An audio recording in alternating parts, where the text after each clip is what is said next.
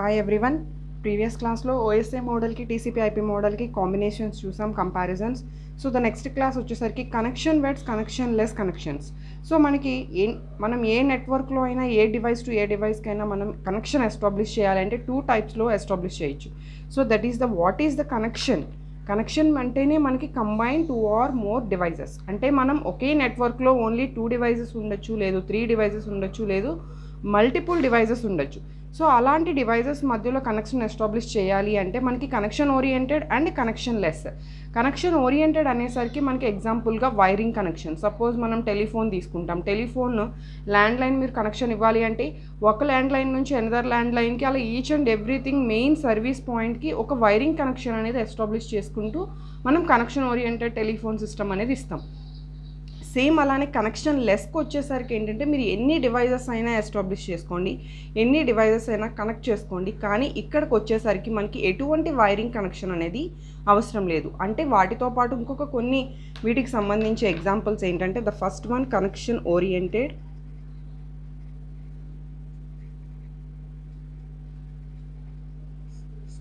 So దీనికి సంబంధించి for example this is device 1 and this is device 2.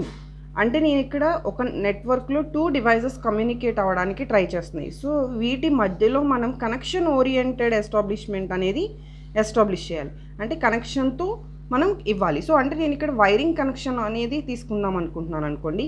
So ఈ device నుంచి సెండ్ చేసే మెసేజ్ డివైస్ 2కి రీచ్ అవ్వాలి అంటే that message in the form of some packets. So ఆ ప్యాకెట్స్ అనేవి ఏమవుతాయి అంటే each and every packet is a collection కింద మనకి ఒక ప్రాసెస్లో ఒక ఆర్డర్లో మనకి ఈ ప్యాకెట్స్ అనేవి రీచ్ అవుతూ ఉంటాయి. So finally all packets in the order device 2కి రీచ్ అవుతాయి. So this is called streaming of data, that is stream of data. ఈ స్ట్రీమ్ ఆఫ్ డేటా ఎలా ఉంటుంది అంటే ఆర్డర్లో ఉంటుంది. ఎప్పుడు కూడా ప్యాకెట్స్ మీరు ఇక్కడ నుంచి ఏ ఆర్డర్లో అయితే పాస్ చేశారో అదే ఆర్డర్లో డివైస్ 2కి రీచ్ అవుతాయి. సో ఇదే కాంబినేషన్ కనెక్షన్ ఓరియంటెడ్. అంటే మనం ఇచ్చిన డేటా ఏదైతే ఉందో అది డివైడ్ అవ్వకుండా సేమ్ ఆర్డర్లో పాస్ చేసే ప్రాసెస్సే కనెక్షన్ ఓరియంటెడ్. దీనికి ఎగ్జాంపుల్గా చెప్పాలి అంటే మనకి టెలిఫోన్ సిస్టమ్ ఏదైతే ఉందో ప్రతిదీ కూడా మనం అడ్రస్ అనేది ఫోన్ నెంబర్, అంటే ఇప్పుడు మీరు ఈ డివైస్ ఫోన్ నెంబర్ నుంచి ఈ డివైస్ ఫోన్ నెంబర్కి బై యూజింగ్ ఫోన్ నెంబర్ మీరు కాల్ చేస్తారు. ఈ 2 ల్యాండ్లైన్స్కి మధ్యలో మనకి ఏముంటుంది, ఒక వైరింగ్ కనెక్షన్ అనేది ఉంటుంది. సో వితౌట్ వైరింగ్ మనకి టెలిఫోన్ సిస్టమ్ ల్యాండ్లైన్ సిస్టమ్ అనేది ఉండదు. So that is the example of connection oriented. అయితే ఇది మనకి మెయిన్గా టెలిఫోన్ సిస్టంలో డెవలప్ చేసిన, ఇది సేమ్ నెట్వర్క్ కానీ డిఫరెంట్ నెట్వర్క్స్కి కానీ యూస్ చేసుకోవచ్చు. So this service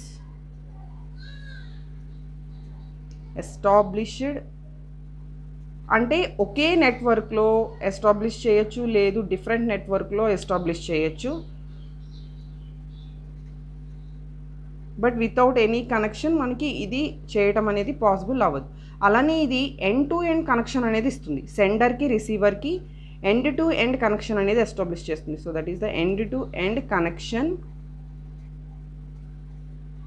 between sender and receiver. This is about connection oriented. Next connection less. మనకి నేమ్లోనే ఉంది. ఇక్కడ కనెక్షన్ లెస్ అంటే 2 డివైజెస్కి మధ్యలో కనెక్షన్ అనేది మనం ఎస్టాబ్లిష్ చేయం. కనెక్షన్ ఎస్టాబ్లిష్ చేయకుండా మరి ఎలా పాస్ చేస్తాము అంటే ఇక్కడ ప్యాకెట్స్ అనేవి ఏమవుతాయి, డివైస్ 1 హియర్ డివైస్ 2.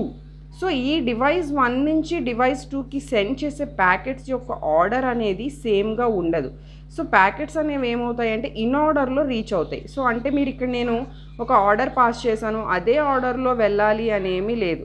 ఇక్కడ నుంచి మనం P1, P3, P2, P5, P4, P6, నేను ఇక్కడ పాస్ చేసిన ఆర్డర్ ఏంటి, P1, P2, P3, P4, P5, P6. But in the middle of the order అది ఏమైపోతూ ఉంటుంది, చేంజ్ అయిపోతూ ఉంటుంది. ఆఫ్టర్ డివైస్ 2కి రీచ్ అయ్యేసరికి ఇన్ ది సేమ్ ఆర్డర్ మళ్ళీ డివైస్ 2 రిసీవ్ చేసుకుంటుంది. దీనికి ఎగ్జాంపుల్గా మనం ఏం చెప్తాము అంటే పోస్టల్ సిస్టమ్ చెప్తాం. సో మీరు ఒక అడ్రస్ నుంచి వేరే అడ్రస్కి రీచ్ చేస్తున్నారు, ఏదైనా సమ్ లెటర్స్ వేస్తున్నారు, మధ్యలో ఎక్కడైనా కనెక్షన్ ఉంటుందా, ఎక్కడ కనెక్షన్ ఉండదు.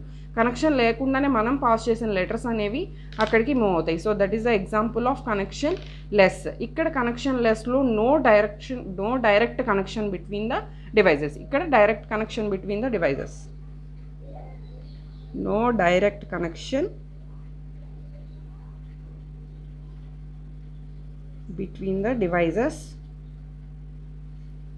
అలానే ఇక్కడ కనెక్షన్ ఎస్టాబ్లిష్ చేయాలి అంటే వితౌట్ ఎనీ కనెక్షన్ మనం ఇక్కడ కనెక్షన్ ఎస్టాబ్లిష్ చేస్తున్నాం, that is the transmit of data. అదొకటి మీరు గుర్తుపెట్టుకోవాలి. అలానే ఇక్కడ ఇంకొకటి ఏంటి అంటే రిలయబిలిటీ అనేది మనం కన్ఫర్మ్గా ఇవ్వలేం. ఎందుకంటే సపోజ్ మీరు ఒక ఒక మ్యారేజ్ కార్డ్ సెండ్ చేశారు.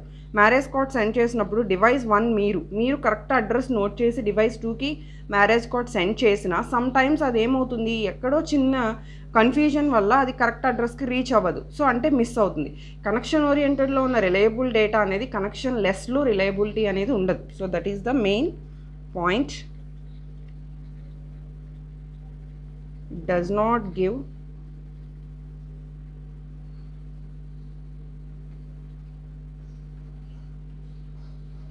So guarantee of reliability, not confirm. మనకి మ్యాక్సిమం వెళ్తుంది, సమ్ టైమ్స్ వెళ్ళకపోవచ్చు. అలానే నెక్స్ట్ పాయింట్స్ వచ్చేసరికి ఇక్కడ ట్రాన్స్మిషన్ డేటా అనేది ఎలా ఉంది, dividing in packets.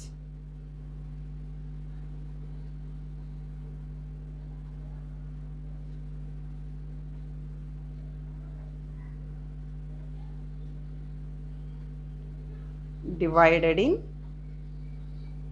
Packets. The next one, packets అనేవి సేమ్ ఆర్డర్లో వెళ్ళవు, ఇన్ డిఫరెంట్ ఆర్డర్.